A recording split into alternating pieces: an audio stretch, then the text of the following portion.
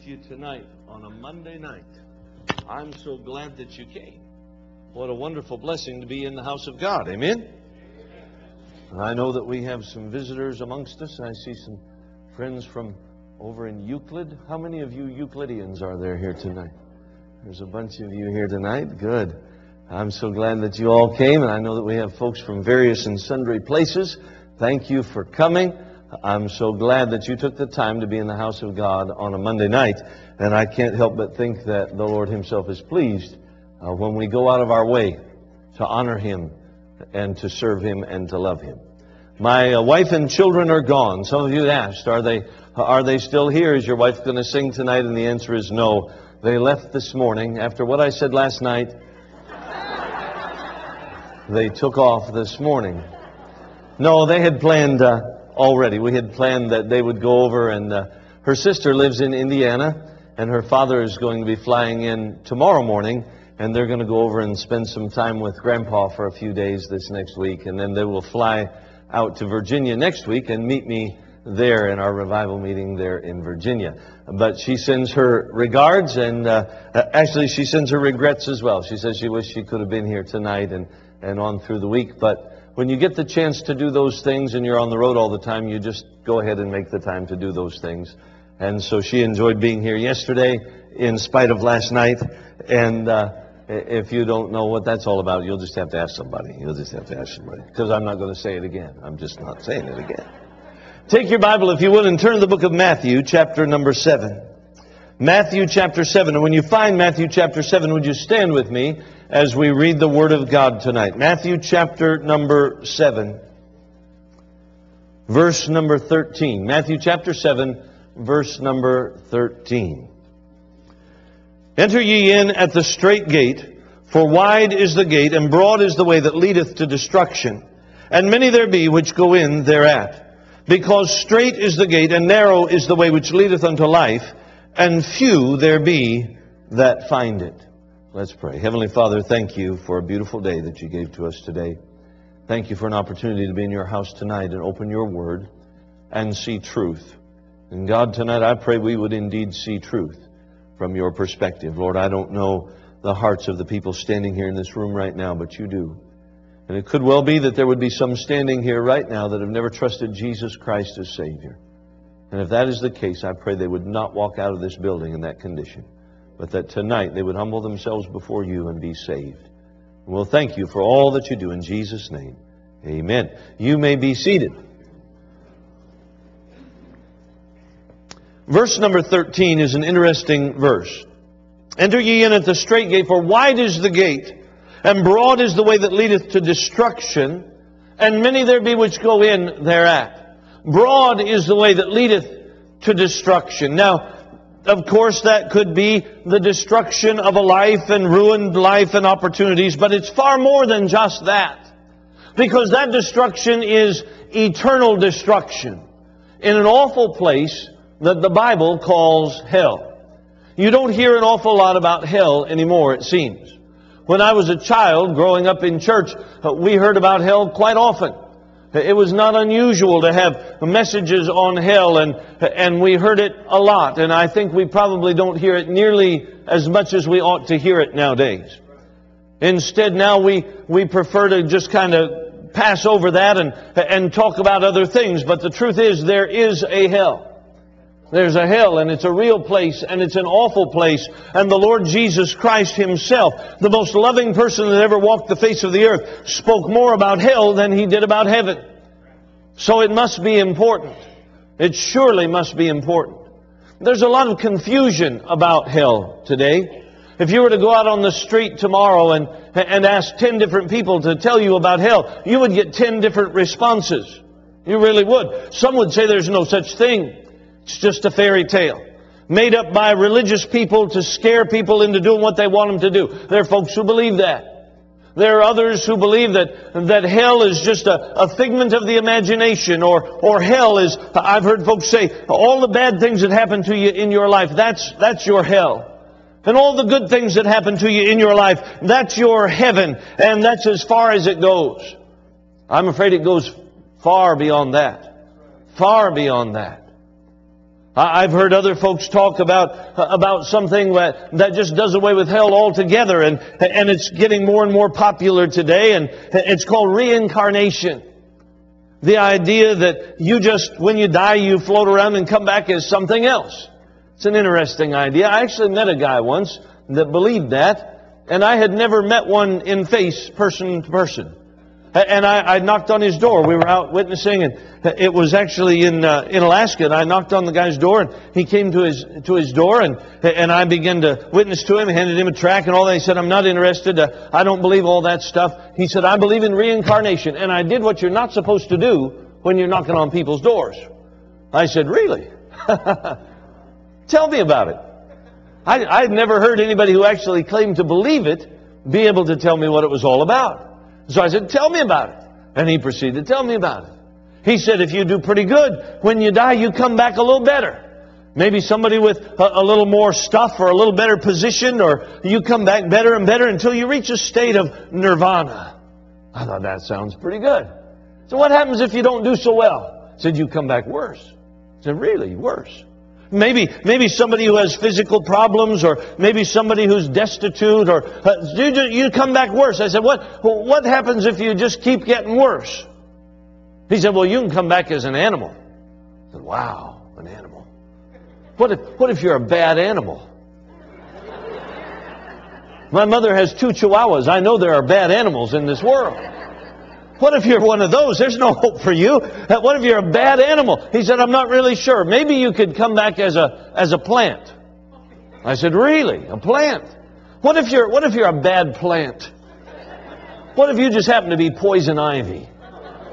What if you're a tree that falls and squashes somebody's yugo? What if you're a bad plant? He said, well, I guess ultimately you could come back as a rock. I said, wow. That's kind of final once you come back as a rock. I think you're kind of stuck then. I don't know what happens. I'm sure glad that's not true. Listen, if that were true, we'd be in sorry shape tonight, wouldn't we? You know what would be sitting out here in these pews tonight? Big rocks, little rocks, sand, dirt. Maybe some poison ivy, but that's as good as it'd get right there. Just lots and lots of rocks. Boy, I'm glad that's not true, because you know deep in your heart that you're not getting better and better. You look at the world around you, it's not getting better and better. It's getting worse and worse. I'm glad that's not the case. I heard somebody once talking about heaven and hell, and they said there's a real heaven, and God dwells there, and good people go there, and there's a real hell, and it's awful and terrible, and bad people go there. And then there's kind of a halfway holding tank in the middle, where if you're not so bad and you're not so good, you kind of land in there. And you can pay your way out, or pray your way out, or put in your time and crawl out, but it's halfway in between. Now that's an interesting idea.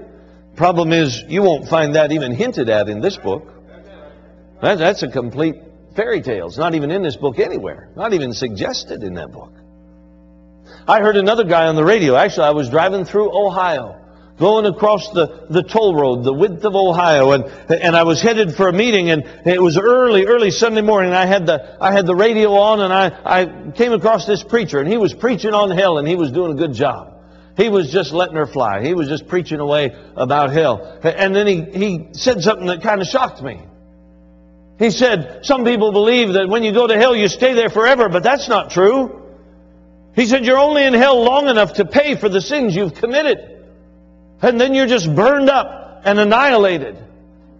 Well, now that's an interesting concept, but you won't find that in this book either.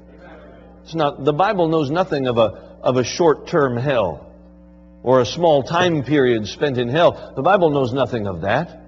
So there's a lot of confusion about it tonight. But can we agree that what this book says is right?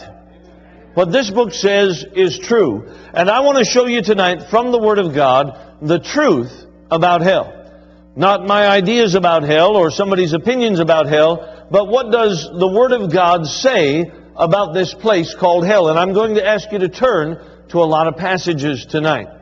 I'm doing that on purpose because I want you to see with your own eyes what the Bible says about this place called hell.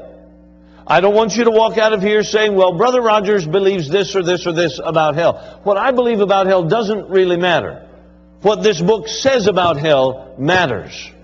Matters to you and to me and to our friends and our neighbors and our family. First of all, I want to show you tonight the trap of hell. Look at verse 13 again, Matthew chapter 7. Enter ye in at the strait gate, for wide is the gate, and broad is the way that leadeth to destruction, and many there be which go in thereat. It paints the picture of a broad, easy way that leads to eternal destruction. You know what that is? That's a trap. That's a trap. I don't know how many of you are trappers. Probably not very many. I'm from Alaska, and we actually have a couple trappers in my home church. Men who make their living trapping animals, and yes, I don't want to get too graphic, but they take the skins off and make stuff out of them. Really, that's where leather and fur comes from. There's little nice fuzzy animals. I know that hurts some folks' sensibilities, but that's where it comes from.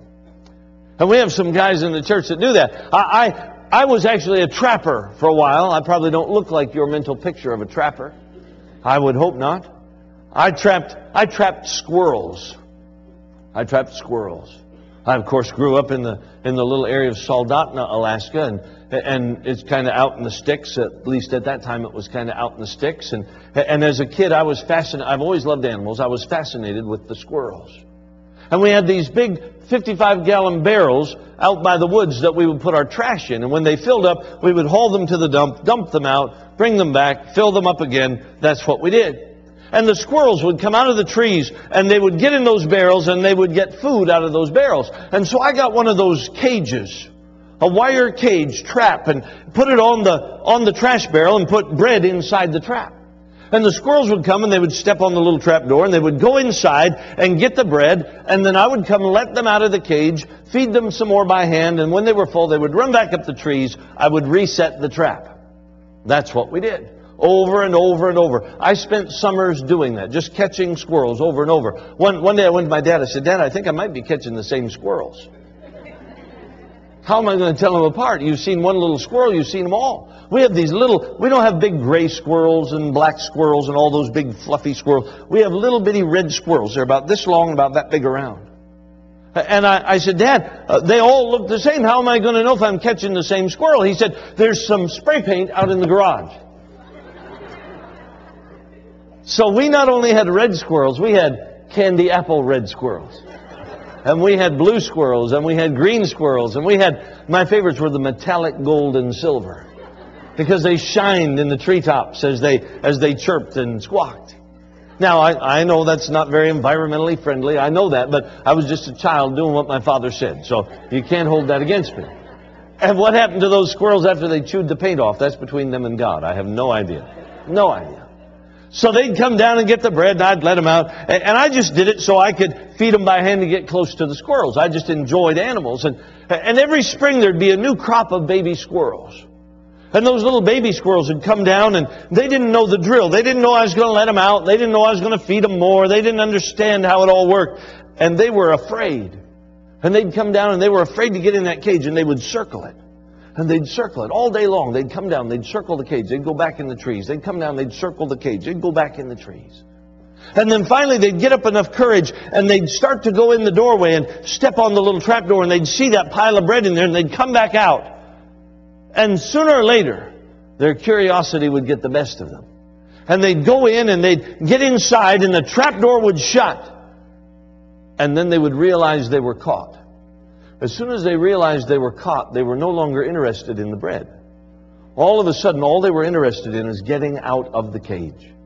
And they would just get frantic sometimes. And they would try to chew their way through the cage. And they would try to force themselves through the little holes in the cage. And they would just many times hurt themselves trying to get out of the cage. They didn't know I was just going to come let them go.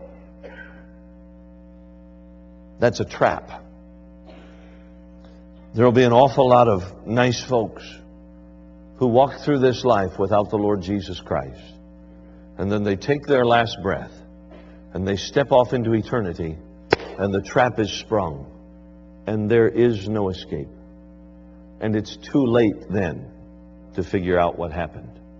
It's too late. It's a trap. It says, broad is the way that leadeth to destruction, and many there be which go in thereat. It is a trap. I want to give you not only the trap of hell, but the terror of hell. It's a place of darkness. You're in Matthew chapter 7. Look at chapter 8. Chapter 8, verse number 12. It says, "But the children of the kingdom shall be cast out into outer darkness. There shall be weeping and gnashing of teeth." Outer darkness. Have you ever been in a place that's completely dark?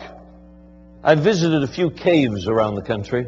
They're interesting, but they're all the same. They always take you down to the very bottom of the cave, as deep as you can go, and then they tell you to stand still. And then they turn the lights off. And then after a few seconds, they turn the lights back on. You know why they do that? Because if they didn't, people would get frantic. If we turned off the lights in this building, there would be enough light coming in through those windows up top that in just a few seconds our eyes would adjust and we'd be able to walk around in here without hurting ourselves and whacking our legs on the pews. You get down in one of those caves and turn the lights off and you cannot see your hand in front of your face. It's a horrible, horrible feeling. You've probably heard people say, "Well, all my friends are going to hell. I'll know lots of people." You won't see anybody there. Outer darkness. "Well, I'll be able to get together with..." No. You won't be able to have conversations with your friends. You won't be able to talk to people. As a matter of fact, the only thing you're going to hear is weeping and gnashing of teeth in the midst of that darkness. It's a horrible, horrible place.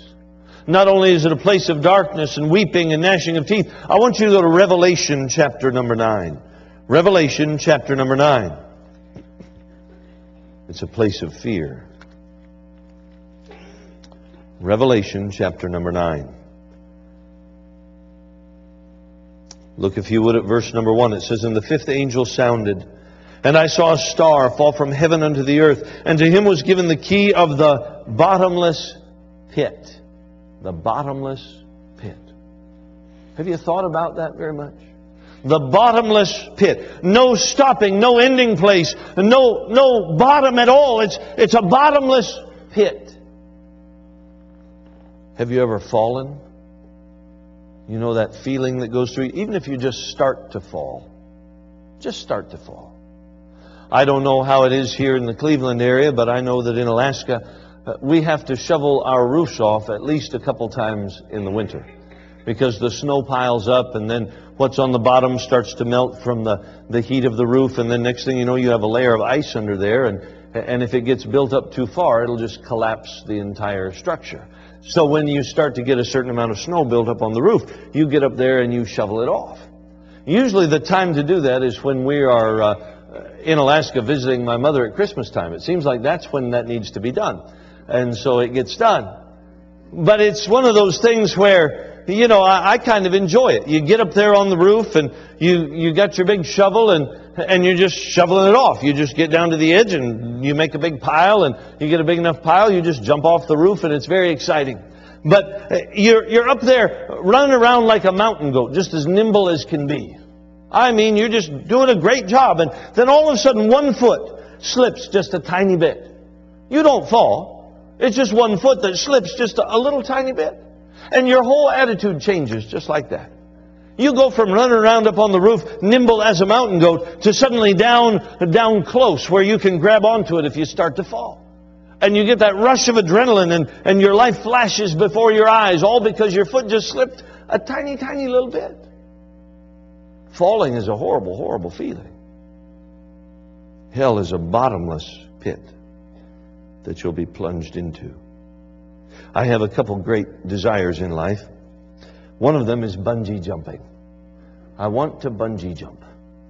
I have never accomplished that, and I'm getting old now. I'm old as dirt. I'm 46. And if I don't sense some sympathy from some of you.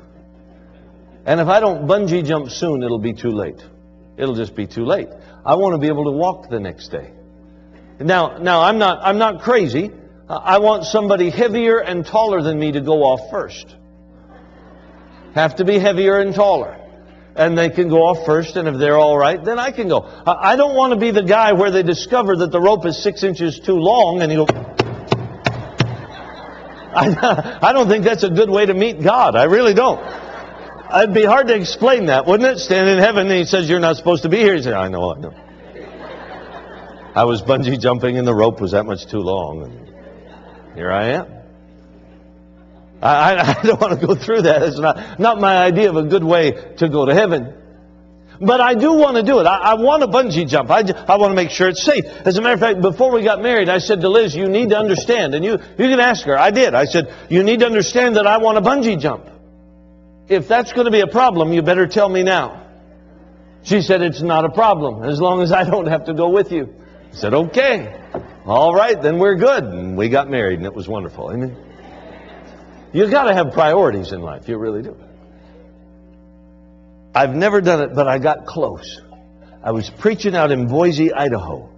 And it was the end of August, and the state fair was in town, and they had a soul-winning booth at the state fair and everything, and the meeting was over, and I was hanging around an extra day, and the preacher said, tonight, let's go down to the soul-winning booth, and we'll spend some time witnessing to folks, and then we'll catch dinner down there at the fair. I thought, that's wonderful. There are few places as good to catch dinner than the fair. I mean, they have stuff at the fair you can't get anywhere else. You can't walk into the average restaurant and order the kind of stuff they have at the fair. Everything's dripping grease. I mean, it's wonderful. Those big old elephant ear things, with gunk all over them, and big old ice cream, big old cow legs, deep fried. You just walk around chewing on them. Just wonderful. And the grease drips down your arms. That's good stuff. I said, yes, let's do that. And so we did. We went down to the booth and we spent some time witnessing to some folks and had a wonderful time. And then the preacher said, why don't you guys go get some food? I said, all right. So I went with the assistant pastor. We were walking around the fair picking our food. And we got our food and it's just dripping everywhere. And we're just having a wonderful time. And we saw the biggest thing at the fair, 2 big metal poles way up in the sky, higher than the Ferris wheel. And between the big metal poles was a big rubber band thing. And then there was a metal cage in the middle. And they would pull that down to the bottom and they would shoot it up into the sky. It was amazing. The assistant pastor's son, I guess he was probably 12 or 13 at that time. He said, Dad, I want to do that. And his father said, no, you don't. He said, that's not even smart. He said, Brother Rogers wouldn't do that. I said, yes, I would. He said, would you take my son? I said, sure, I'll take him. By this time, it was 10 o'clock at night. It was very, very dark, except for the lightning everywhere in the sky. Big thunderstorm moving through, lightning everywhere. And so we got over there by the big metal poles, and when the lightning came, they made us get away from the metal poles. And then the lightning would stop, and somebody would run up and sit in there, and they'd shoot them into the sky. And the lightning would start, and we'd run back away from the metal poles. And pretty soon people started to filter away. They got tired of that kind of thing. And so it was our opportunity. The lightning stopped, and he said, who's next? And we ran up there, and we sat in the thing. And he strapped us in. He strapped in our legs and he strapped in our chests and he strapped us back. And that probably should have been my first clue that things were going to be rough. And then he closed the lid on the cage and he reached over and grabbed that big lever and he began to pull it. And he pulled it and he pulled it. And all of a sudden it got to that one point and we shot up into the sky. And we were just flinging up into the sky, into the darkness and the blackness. And we got all the way to the top and it just kind of stopped there. And then it began to spin around in a circle. And then it started coming down.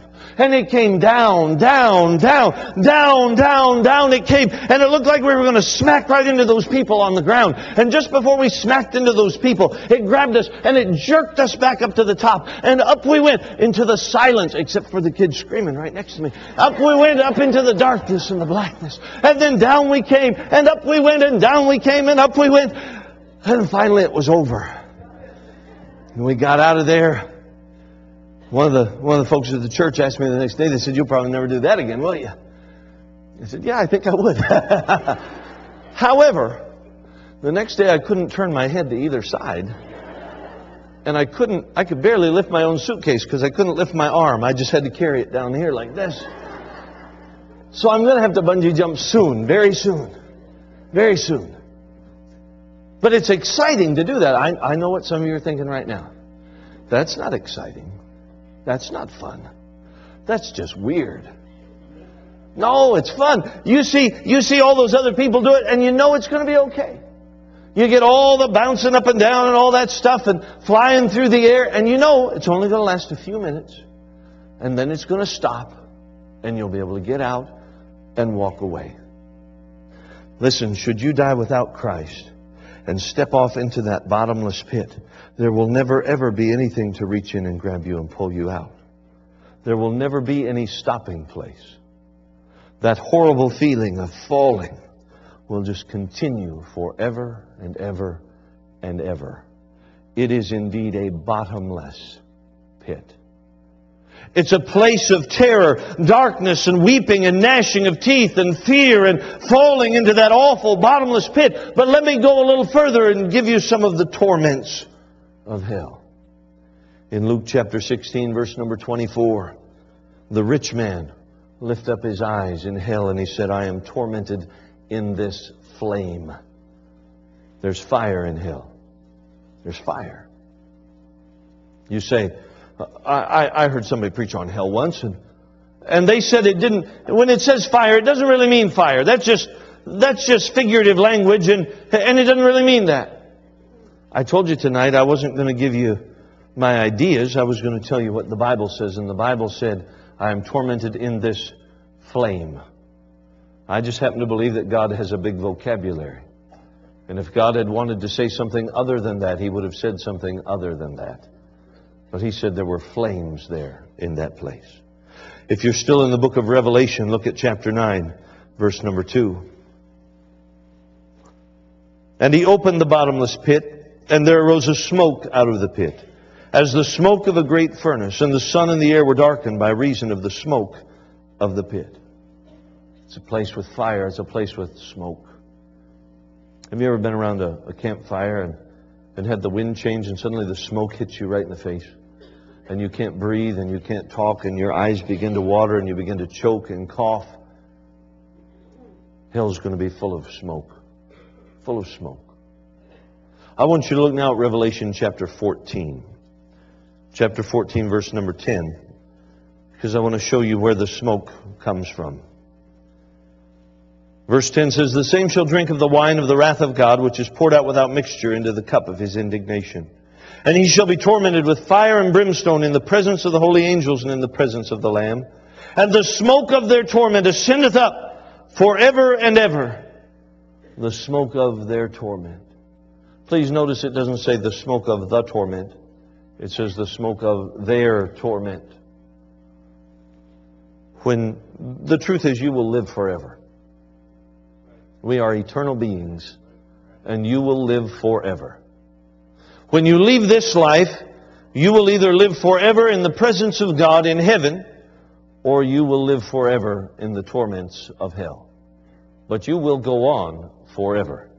If you go to heaven, you're going to get what we call a glorified body. It won't get sick, won't get old, it won't die. It'll be a wonderful, wonderful thing. If you go to hell, I don't know exactly how it'll all work, but you will have an eternal form in hell. And it won't die either. It won't die either. But it will feel pain. And it will be eternal, so it will feel just as much pain on the 100th year as it did on the first day. And the flames in that place will burn those people in that place, and the smoke of their torment ascendeth up forever and ever. Real flames, real smoke. You say, hold it, if there were people burning in that place, they would eventually be burned up. That's just how fire works. Please remember with me the book of Exodus. You remember Moses out in the wilderness. And he comes across a bush that is on fire, a real bush that is burning. But the bush is never consumed, and the fire just continues to burn. God has done that before. And that's how it will be in this place. There's fire there. There's smoke there. Then in Mark chapter number 9, verses 44, 46, and 48, it says, where their worm dieth not, and the fire is not quenched. Again, it speaks of the fire, and it says, where their worm dieth not. And again, you've heard and I've heard. People preach messages and tell you what the worm is, that it's the conscience, that it's the memory, that it's the thought of all the times they heard the gospel and rejected Christ. I can't vouch for any of that, but I can tell you what the Bible says. The Bible says, where their worm dieth not, and the fire is not quenched. If that means that there are worms gnawing on those same eternal forms that are burning in that eternal fire, then so be it. See, you're just being gross and disgusting, and you're just trying to scare us. If I could, I would. I most certainly would. Because if you're here tonight and you've never trusted Christ as Savior, you should be afraid. You should be afraid. Every time you step out those doors and get in your car and get on the road, you should be afraid. You should be afraid. Let me give you the time frame of hell. In Matthew chapter number 18, verse number 8, it says, everlasting fire. Mark chapter 9, verse 43 and 45, the fire that shall never be quenched. Matthew chapter 25, verse 46, everlasting punishment. If you're still in Revelation, look at chapter 14, verse number 11. We read it a few minutes ago. And the smoke of their torment ascendeth up forever and ever. And they have no rest day nor night who worship the beast in his image, and whosoever receiveth the mark of his name. What's the time frame of hell? It is all eternity. There is no stopping place. I know some of you theologians are thinking right now. You're saying, hold it, you've left something out. You've missed something. You've left out something very important. And I have. And we're going to go pick it up right now. Go to Revelation chapter number 20. Revelation chapter number 20. And verse number 12. There's a brief time period when those who are in hell tonight will be brought up out of that place, and they will stand before God for their final judgment. We refer to it as the Great White Throne Judgment. That's what it's talking about in Revelation chapter 20, verse 12. Let's look at it. And I saw the dead, small and great, stand before God. And the books were opened, and another book was opened, which is the book of life. And the dead were judged out of those things which were written in the books, according to their works. Please notice that phrase. It's very important. Verse 13. And the sea gave up the dead which were in it, and death and hell delivered up the dead which were in them, and they were judged, every man, again, according to their works. Those who are in hell tonight will be brought up out of that place, and they will stand before God. And in that time when they stand before God, the books will be opened, and they will be judged according to their works. You say, hold it, that means they're going to get a second chance. Surely, if they're judged according to their works, God will then take into account all of the things that they've done, all of the money that they've given, all of the time that they've spent, the sincerity of their heart. All of that will be taken into account.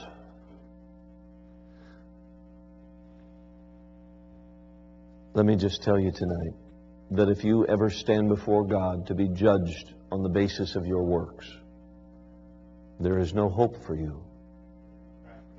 Because God plainly declares that all of your righteousness is as filthy rags. There is none good, no, not one. But I've done good, and God says there's not one good, not one, not one.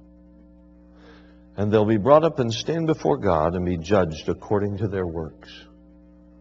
And there will probably be some at that moment that think that they're going to be taken out of hell because God somehow has made an awful mistake.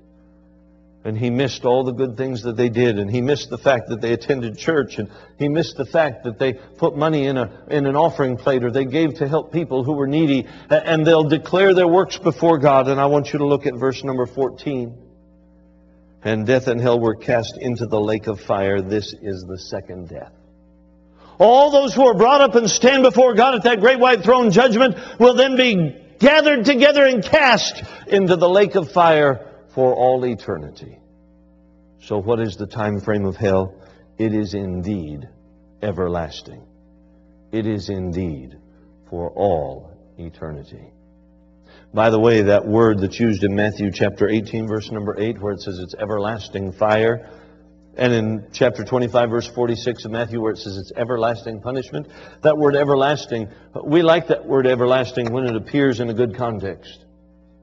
For instance, for God so loved the world, that He gave His only begotten Son, that whosoever believeth in Him should not perish, but have what? Everlasting life. We preach about everlasting life, and we sing about everlasting life, and we love the idea of everlasting life in the presence of God. Heaven and all that it has to offer. But that's the very same word that God used when He talked about hell, and He said everlasting fire and everlasting punishment. That same everlasting eternity that we'll spend with the Lord Jesus Christ. Those who do not know Christ will spend that same everlasting eternity in the torments of hell. The time frame of hell is that it lasts forever. Now let me give you one more thing. The tenants of hell. Who will take up residence in that place? I think that's worth looking at, don't you? In 2 Peter chapter 2, verse number 8, it tells us that the angels that rebelled against God, they have a place reserved in hell. Matthew chapter 25, verse number 41, tells us that hell was made for the devil and his angels. Revelation chapter 14, if you're still in that vicinity, go to Revelation chapter 14, verse number 9. We've read some of this, but I want to read it for you again. It says, "And the third angel followed them, saying with a loud voice, If any man worship the beast and his image, and receive his mark in his forehead or in his hand, the same shall drink of the wine of the wrath of God, which is poured out without mixture into the cup of His indignation. And he shall be tormented with fire and brimstone in the presence of the holy angels and in the presence of the Lamb. And the smoke of their torment ascendeth up forever and ever. And they have no rest day nor night who worship the beast and his image, and whosoever receiveth the mark of his name." Let me give you a little quick rundown. The next thing prophetically on God's calendar is what we call the rapture. The word rapture doesn't appear in the Bible. It's just the word that we use to describe what God says is going to happen. That's when all those who are saved will be taken up and caught up with the Lord Jesus Christ. When that happens, a time period on this earth is going to begin called the tribulation. That word is in the Bible. The first part of it will go pretty smoothly, and then about halfway through, the Bible calls it great tribulation. And that's where it gets really ugly. All of a sudden, everything goes bad. People will want to die. They will cry out and call out for rocks and mountains to fall on them and kill them and put them out of their misery. It will be an awful, awful time. During that tribulation period, if you want to pay your rent or buy food at the store or get gas for your car or whatever it is you want to do, you will have to have that mark in your forehead or your right hand. And if you don't have that mark, you won't be able to do business. You won't be able to survive. But if you take that mark, you will just have sealed forever a place for yourself in the lake of fire. There is no second chance. No second chance.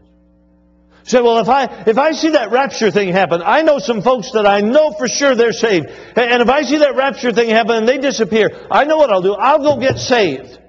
After all, I've read some books and I've seen some movies, and I know that's the way it works. Please don't ever get your theology from books and movies. You need to get it from this book. What does this book say? Let me tell you what this book says.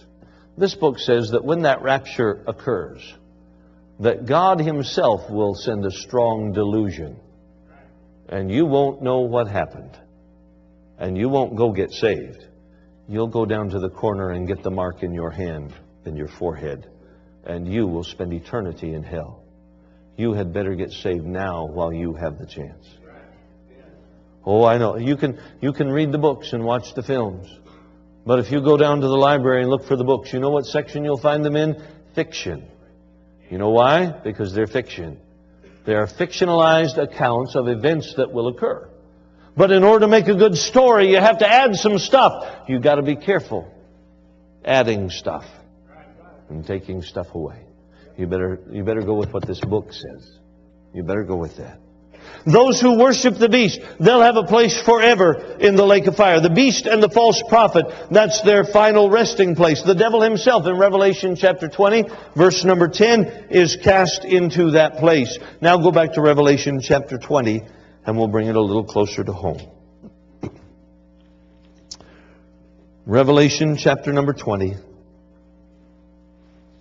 We read verse 12, 13, and 14 about that judgment, where those who are brought up out of hell and they're then cast into the lake of fire. Verse 14, and death and hell were cast into the lake of fire. This is the second death. Verse 15, and whosoever was not found written in the book of life was cast into the lake of fire.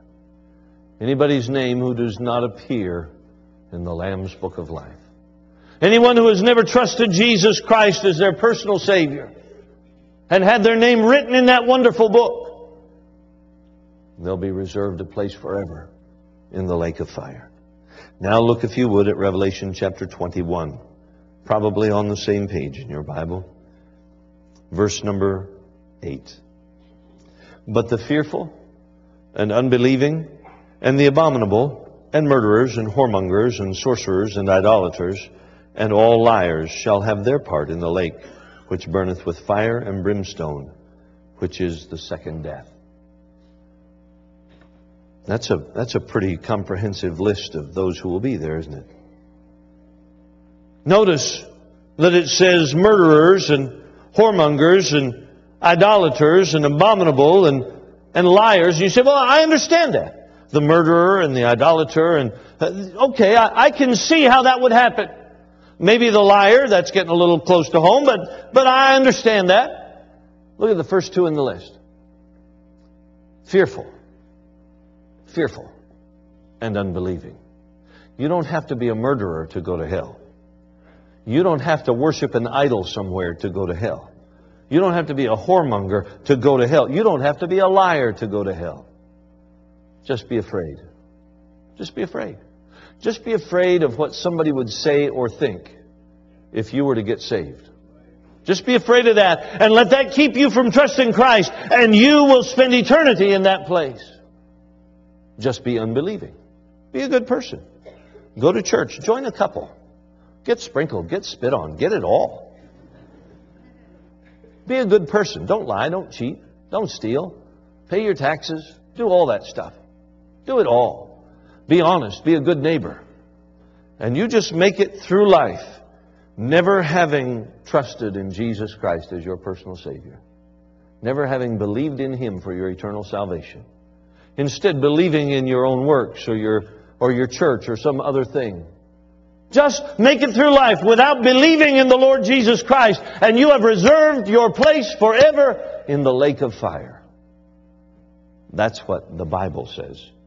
We just read that. You just saw that with your own eyes. I didn't make that up. That's what the Bible says right there in black and white. The fearful and the unbelieving go to the same hell as the murderer and the whoremonger and the idolater. Go to 2 Thessalonians chapter 1. It's the last place I'll have you turn tonight. 2 Thessalonians chapter number 1. Verse number 7 says, and to you who are troubled, rest with us, when the Lord Jesus shall be revealed from heaven with His mighty angels, in flaming fire, taking vengeance on them that know not God, and that obey not the gospel of our Lord Jesus Christ, who shall be punished with everlasting destruction from the presence of the Lord and from the glory of His power. Isn't that something? Verse 8, taking vengeance on them that know not God and that obey not the gospel of our Lord Jesus Christ. What do you have to do to go to hell? Just never obey the gospel. Just never come to that place in your life where you understand that you're a sinner and you need Jesus Christ to be your Savior. You just make it without getting to that point, and you will have never obeyed the gospel. And you will become the object of the wrath of Almighty God throughout eternity. That's not what I made up. That's not even what I like. But that's what the Word of God says. And it is true. Absolutely true. How then do you obey the gospel? That's a good question, isn't it? In Acts chapter 16, verses 30 and 31, the question is asked, believe on the Lord Jesus Christ, and thou shalt be saved. That's how you obey the gospel. You put your faith and trust in the Lord Jesus Christ and what He did on the cross for you, and you obey the gospel. Anything other than that is not obeying the gospel. It's not obeying the gospel. You see, heaven is real, and that's a wonderful thing. But hell is real. It's not just a word to use to punctuate sentences. It's not just a fairy tale. It is a real place where real people will spend eternity. I have 3 brothers. My oldest brother has a disease called scleroderma. It's an unusual disease. It's rare. There are only a small percentage of the population that gets it. They don't know why you get it. They don't really know exactly what it is. There's no treatment for it. There's certainly no cure for it. It's always fatal. It's always terminal. It starts with a hardening of the skin. And it almost looks like you're swelling, but what's happening is your skin is thickening and getting hard, and then you get to the point where you can't bend your fingers and you can't close your hands, and patches on your body harden and thicken, and then it moves from the skin to the joints and the connective tissues, so that your joints freeze up and they harden and they cease to work. And then it moves from there to your internal organs, your lungs, your stomach, your liver, your kidneys, your heart, and it begins to thicken and harden them. And when it does its work, eventually they stop functioning and you just die. That's the way it happens. Like I said, there's no known cause for it. There's no treatment for it. There's no cure for it. They try experimental treatments. Everything they try is experimental. And it goes through periods like cancer, where there's remission and then it comes back, and then remission and it comes back. And my oldest brother, Jim, was diagnosed in 1998. And he's had periods where it's progressed rapidly and he's lost a lot of function, and the bottoms of his feet, the skin was so thick and hard, of course there was no feeling there, and the bones began to poke through the bottoms of his feet. He can't use knives and things because he could cut himself and he no longer has feeling, and he could bleed out before he realized that he was bleeding. So he doesn't use knives and things. He used to be a carpenter, worked with his hands all the time, and he can't do that anymore. It's slowed down and speeded up and slowed down and speeded up. It's an awful, awful disease. He doesn't look like he used to look. It changes your skin. It changes your features. And it's going to kill him. He knows that. It's just a matter of time, and he will die from that disease or some complication due to that disease. The biggest problem is that Jim is not saved. He's not saved. And if he dies without the Lord Jesus Christ as his Savior, he will spend eternity in that place called hell. I'm not talking about somebody on the other side of the world that speaks a different language that I've never met. That's my brother. And there may be family members in your home or your extended family who have the same story. Say, boy, if I had a disease like that and I knew I was going to die, I'd get saved. You may die before he does. Oh, no, I'm young and I have a long time left. Oh, really? Do you now? If you go down and visit the cemetery, you'll find a very interesting phenomenon. You read the numbers on those headstones. You know what you'll find? You'll find that there are people in there who only lived a few hours. There are people in there who lived a few days. Some who lived a few months. Some who died as toddlers. Some who died as teenagers. Some who died in their 20s, 30s, 40s, 50s. As a matter of fact, there's every age imaginable represented on the headstones down there at the cemetery. Because the truth is, you don't know when you're going to die. And it could be tonight. The Bible says it's appointed unto men once to die, and after this, the judgment. Then it is either heaven or hell for all eternity. It's either heaven or hell. You're going to spend eternity somewhere. Where will it be? You say, well, I'm already saved, so I know I'm going to heaven. Good. I'm glad. That's wonderful. How about your family? How about your friends? How about the people next door? Have you ever even talked to the people next door? Have you given them a tract or invited them to church or tried to witness? Have you done anything to let them know that there is an awful place to miss and a wonderful place to go? So, well, I sure wish the preacher had come by and witnessed to my neighbors. They need somebody to tell them about Jesus. Maybe that's why God put you there. As a matter of fact, that's probably why God put you there. Is because somebody needed to tell them about Jesus. Listen, you may be the only person who knows the truth that they know. Wouldn't it be a shame if they were to die and go to hell, having never heard from you that they didn't have to? Hell is a real place. A real place. And if you're here tonight and you've never trusted Christ as Savior, you need to come tonight and get saved. Because the good news is you don't have to go there. And you ought to leave here tonight with the thought in your mind, I'm going to do something tomorrow to keep somebody else out of that place. Let's stand together and pray. Heavenly